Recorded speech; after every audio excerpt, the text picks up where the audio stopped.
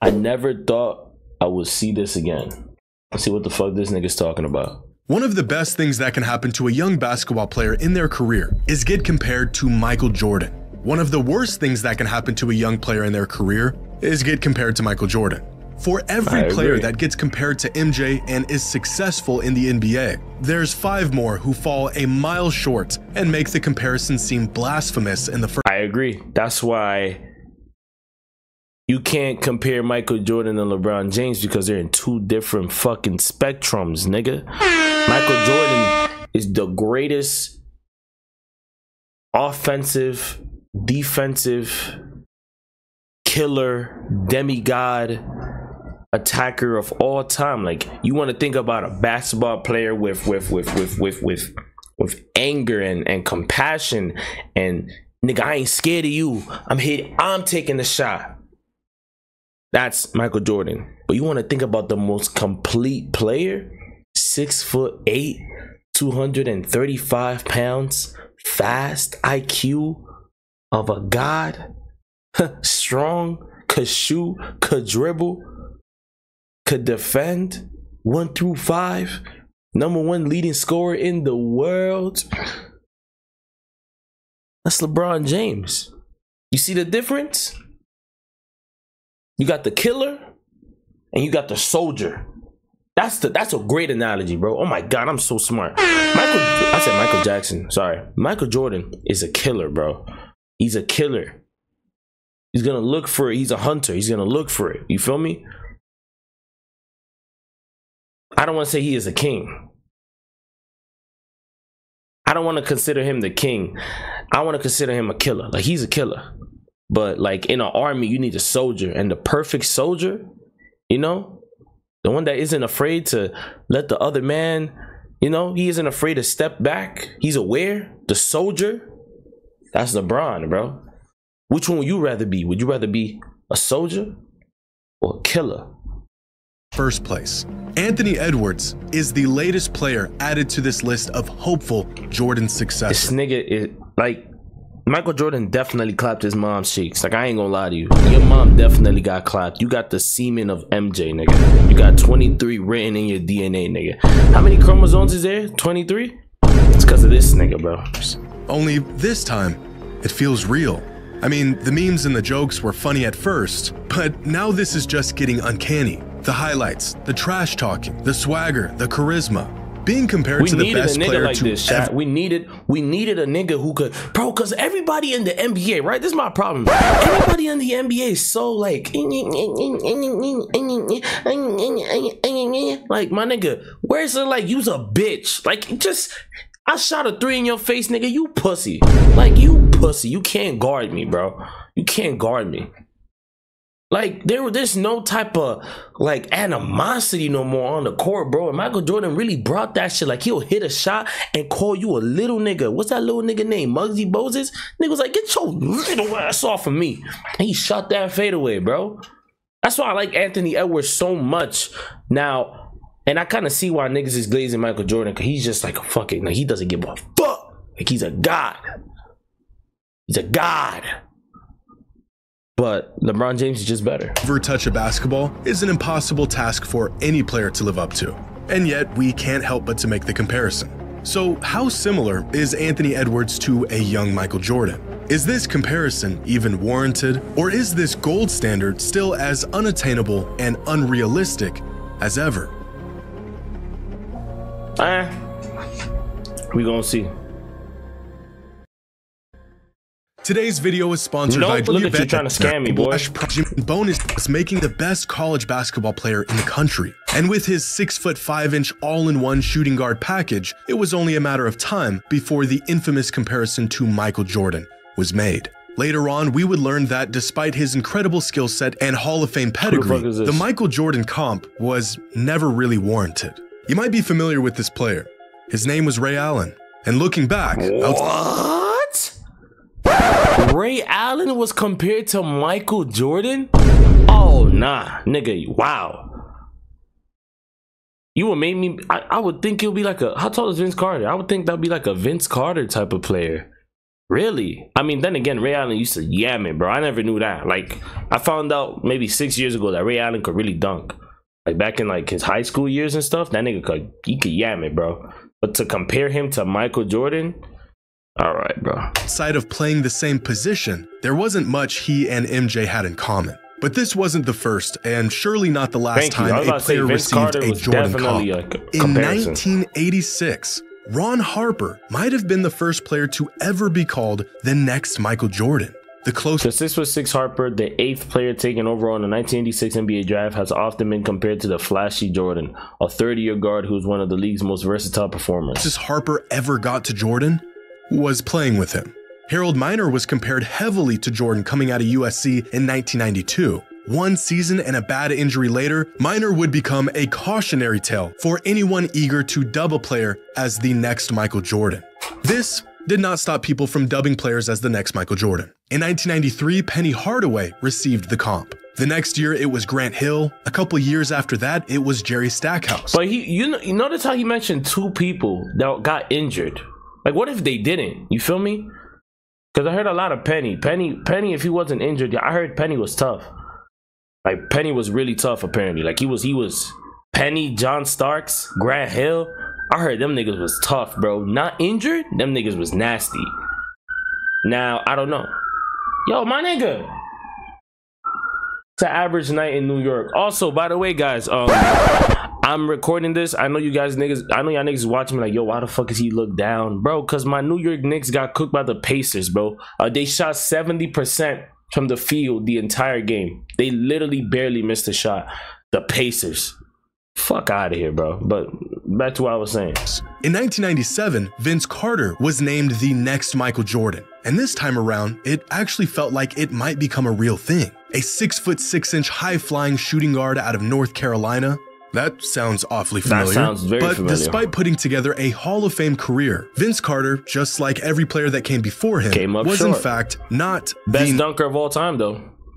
No debate. One of the best dunkers of all time. Next Michael Jordan. Around the turn of the century, it was Kobe Bryant who was next up as Jordan's successor. Jordan was out of the NBA by now, and the league was in desperate search of a new poster child. Kobe Bryant came just in the nick of time. Kobe said he modeled his game after MJ, a statement that seemed like a far-fetched attempt to draw comparisons to the greatest player of all time from a 19-year-old kid. But with every passing season, Kobe hadn't just become like Mike. He became a carbon copy of Mike.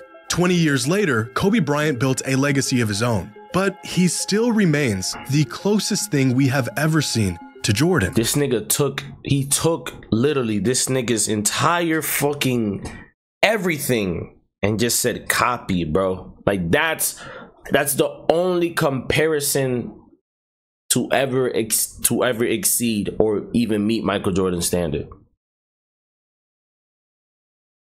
Kobe Bryant. Anthony Edwards, though, bro, you want to talk about like swagger and just I'm a fucking cook, nigga?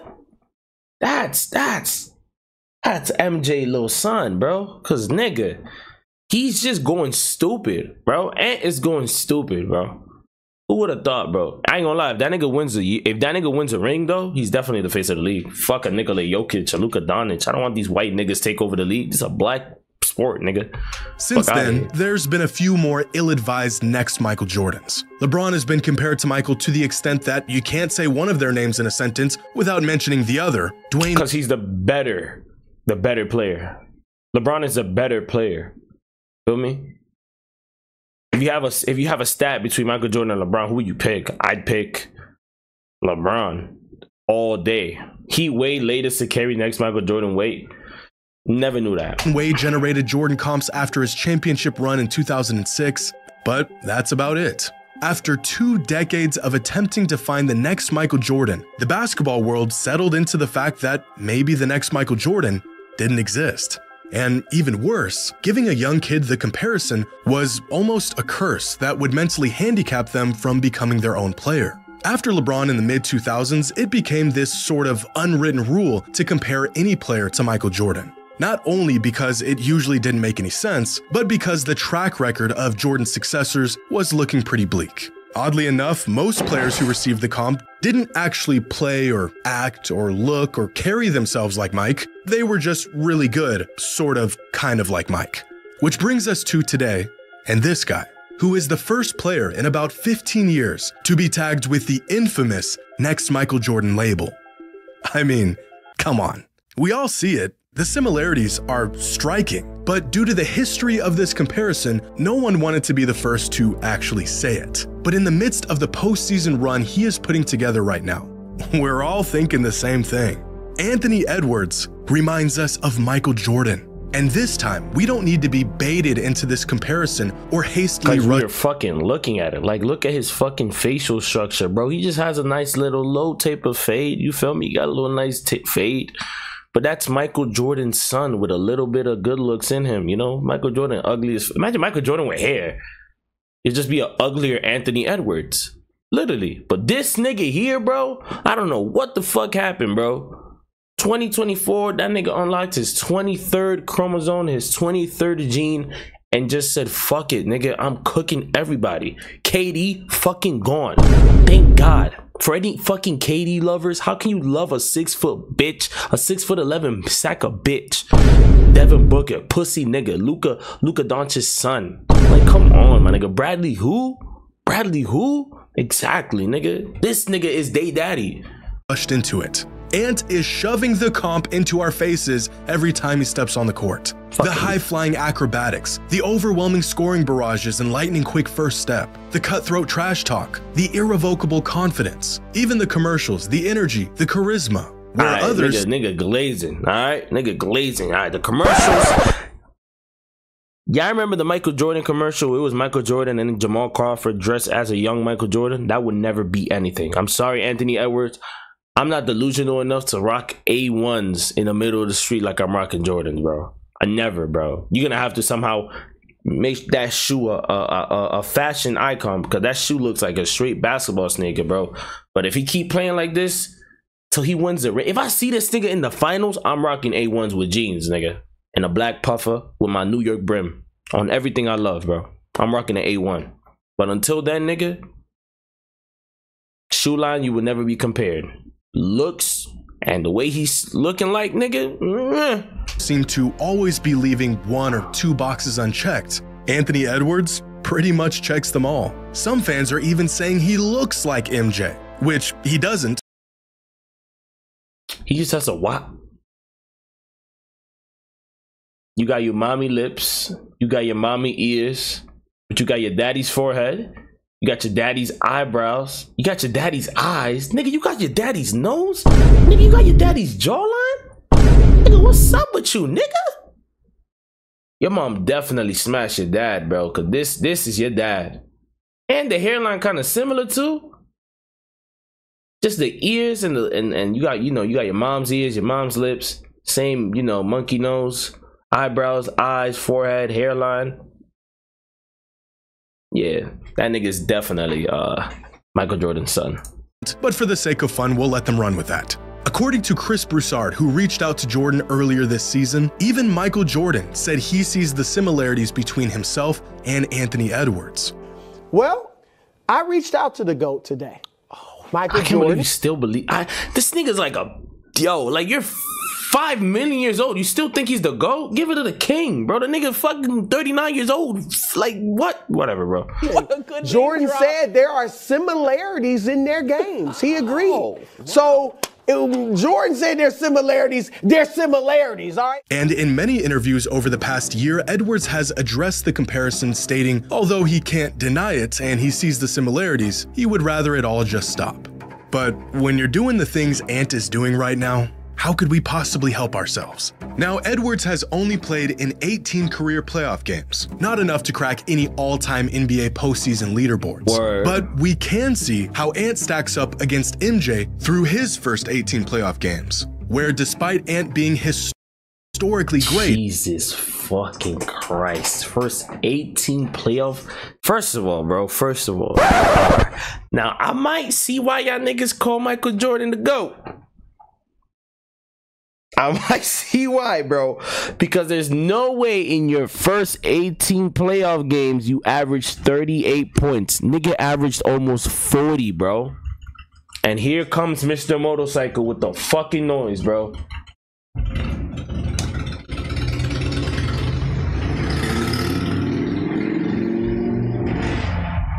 My apologies, y'all niggas. I took so long, but yeah, bro. Like I was saying, this nigga is a fucking. He was a god in his first 18 playoff games, bro. Nigga dropped 46, 6, and 3 with 1 block. But then again, damn, man, you only dropping 20. I mean, you dropping 30 with 5, 4, 1, and 1. I mean, defensively, he's good. You know, assist wise, he's good. Rebounds, similar. But points per game. You just can't compare it, bro. Michael Jordan is still in a completely different tier of his own. He scored more, rebounded more, made more assists. Pretty much every metric outside of shooting efficiency, Mike was on another level. Michael had a far worse team to start his playoff career, which probably led to him being required to do more on the court. True. But there is no denying that he is still the gold standard, even from the very beginning of his career. And this is where a lot of people get caught up in this whole comparison. Ant is incredible. He's what the NBA needs right now. But Michael Jordan was pretty unanimously the best player in the NBA by his 3rd season. And by his 4th season, he had already made an all-defensive team, multiple all-NBA teams. Damn, nigga won an MVP by the end of their 4th regular season. He won MVP, 3rd all-NBA, 1st all-defense, defensive player of the year, rookie, 4-time. Oh, nigga, chill out, bro. Okay. See, this is where you got to start seeing stats like this. And I'm like, okay, Michael Jordan, you know, now I understand why this is such a humongous debate. But it's just like my glorious king would never, ever, there would never be another LeBron. You feel me? And I feel like we could all agree, right, that there would never be another Michael Jackson. You understand what I'm like? You get what I'm saying? Like, there will never be another Michael Jackson, bro. This nigga was in what, 1985, and had the whole city of fucking Indiana just fuming for the niggas. You know what I'm saying? And then you got Michael Jordan, the quote-unquote greatest player of all time, but he's not. But there's so many carbon copies. So many carbon copies. You feel me? So many. Kobe, Ant, carbon copies trying to be like MJ. You cannot be a god. You feel me? You cannot be a GOAT. Because he's a GOAT for a reason. Like, there will never be another Tiger Woods. You feel me? Like, there will never be another Cristiano Ronaldo or another Messi. You feel me? And there will never be another LeBron James. You want to know why? Because they're all GOATs. They're one of one. There's multiple of him. Different versions, alternate universes. Kids. There will never be another LeBron, which is why he's the GOAT. Defensive Player of the Year and a League MVP. Anthony Edwards is great, but he is projected to make an All-NBA team for the first time this year in his 4th season in the league. How could we possibly compare a young star who is just now ascending to superstar status to the greatest player of all time? According to Basketball Reference's similarity score metric, the most similar player to Michael Jordan throughout NBA history was Oscar Robertson.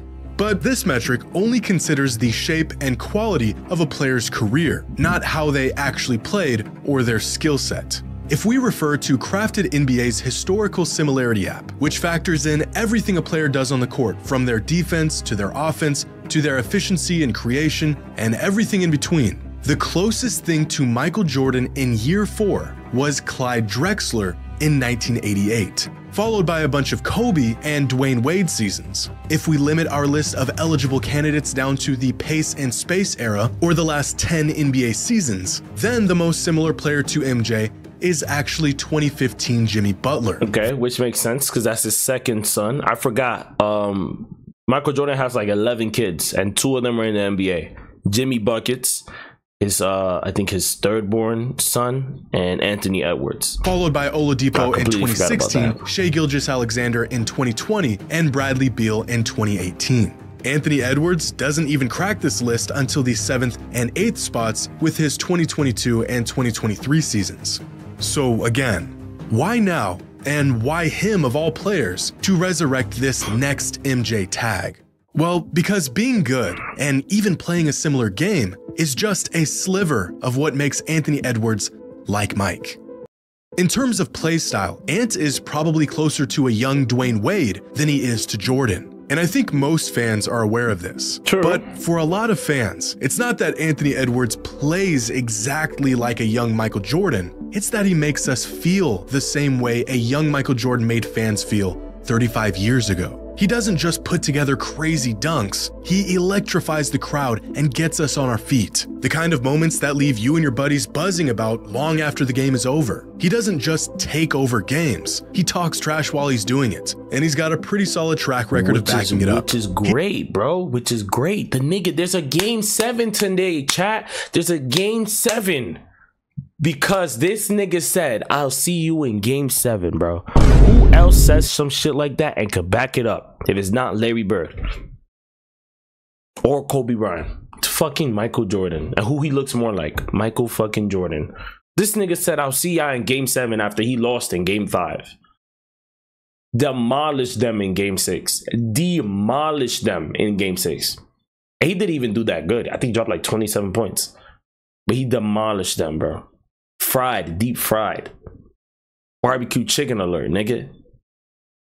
He's not just a part of a winning team. At just 22 years old, he is leading a winning team.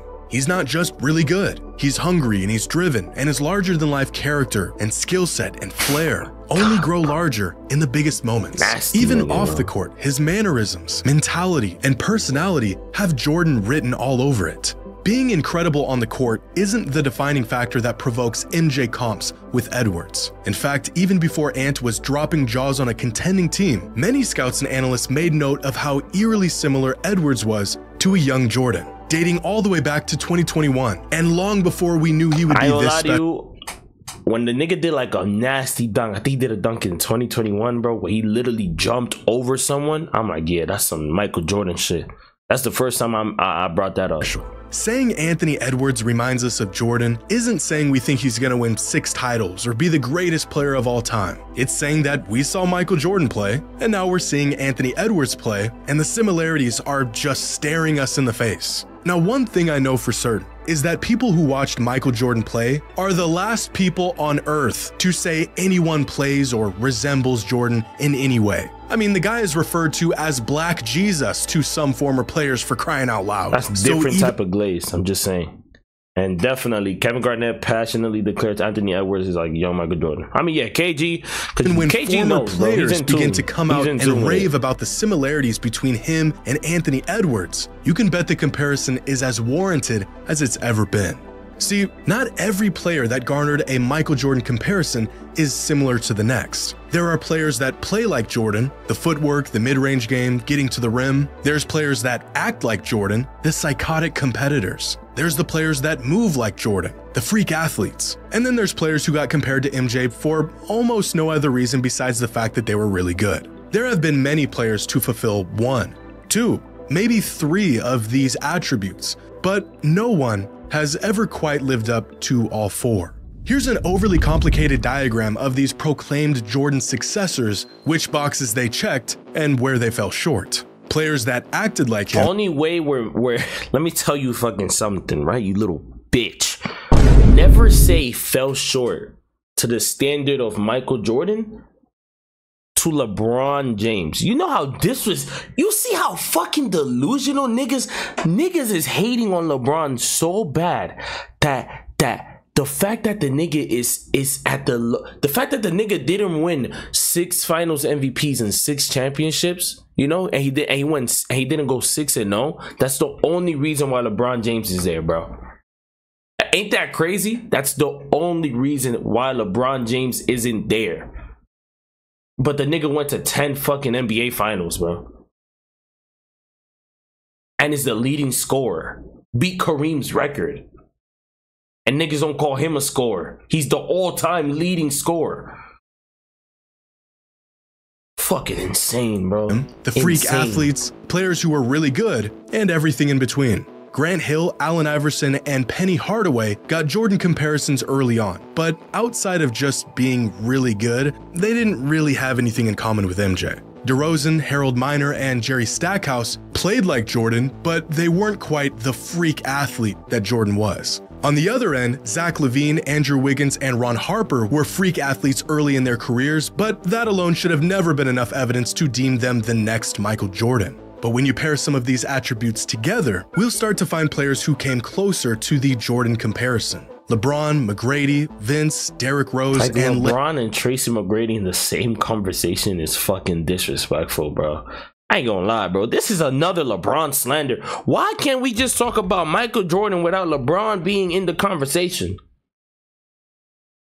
Last time I checked, bro, if a nigga's a GOAT, he's in his own conversation. You understand what I mean, chat? He's in his own lane, bro. LeBron is in his own fucking lane.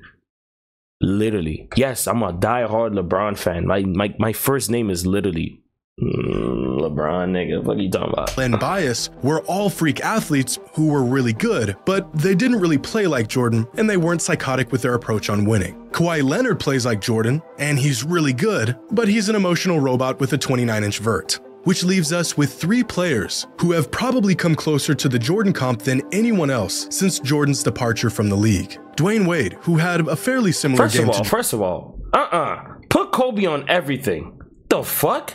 Put Kobe on everything plus, bro. Because Kobe is a demon. Like, Kobe's work ethic compared to Michael Jordan, I think Michael Jordan was just a better player than him. That was it. That's the only difference between Michael Jordan and Kobe, is that Michael Jordan was the first. That's it. He was just gifted with that. He worked hard. But this nigga is not as gifted as Michael Jordan, which is why his work ethic is insane, bro. Put that nigga on everything. The fuck? Jordan was really good and was a freak athlete. And Kobe Bryant and Jimmy Butler, who play like Jordan, were and are really good respectively, and are both cutthroat competitors like Jordan was. But that's about as close as you're gonna get. Because Jimmy Butler isn't a freak athlete, and neither was Kobe. In fact, Kobe was often praised for making the most of his abilities despite not being nearly the athlete Jordan was. And amongst all of these players and attributes, right now, Anthony Edwards is probably right about here.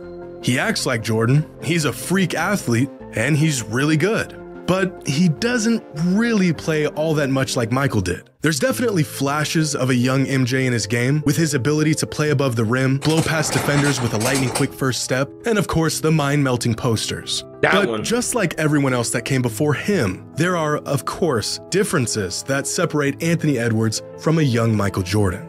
With that being said, these few differences aren't nearly enough to beat the allegations of similarities. Some people have mentioned that they never saw MJ play live, but watching Ant might be what it must have felt like. Fans that did watch MJ play testify that it was in fact just like this. With a generation of megastars entering the last stages of their careers, fans of the NBA have been speculating who the new face of the league might be, and there's a lot of great candidates. Maybe it's Tatum or Luka. It was looking like it might be Ja Morant for a moment, but the off-court issues have stunted that option. SGA put up a Jordan-esque stat line this year, so maybe it's him. Jokic has been the best player in the league for the last few years, but I'm not sure if anyone would consider him the face of the NBA. Because being the face of the best basketball league in the world is about more than just being the best player in the league. You need charisma, marketability. You need to resonate with the masses. You need to put together big moments and absurd highlights that inspire even non-NBA fans. We want to know that you love the game just as much as we do. Commercials and endorsements, candid and endearing interviews that connect with the fans, a no-excuse workhorse mentality with a superhuman set of skills to contrast it. Kobe Bryant only won 1 MVP in his 20-year career, but he was the face of the NBA for about a decade. LeBron carried the torch for the majority of some of our lives, and despite not being the best player in the world anymore, he's still probably the face of the league. You know why? Because he's the best. Steph was as likable and relatable and inspiring as a superstar can get. A very unexpected but revered face of the NBA for many years. Anthony Edwards looks like he might just be the next player to grab the torch and lead the league into a new era. The kid's got the whole package. His team loves him, the league loves him, the fans love him. Maybe because he ignites us, inspires us, and reminds us of why we all love the game. But maybe it's also because he reminds us of a player who did all of those things years ago. That too. A great video. I just don't like the fact you did a LeBron James slander, but I'm gonna let that slide because you know I'm big Bron fan. BBF. But I ain't gonna lie to you. Game 7 is tonight, and if he cooks the Nuggets, bro, he's beating the Mavericks, and he's gonna beat the Celtics in 6 games, chat, and he's gonna be the face of the league, which is crazy, but that's how it's gonna be.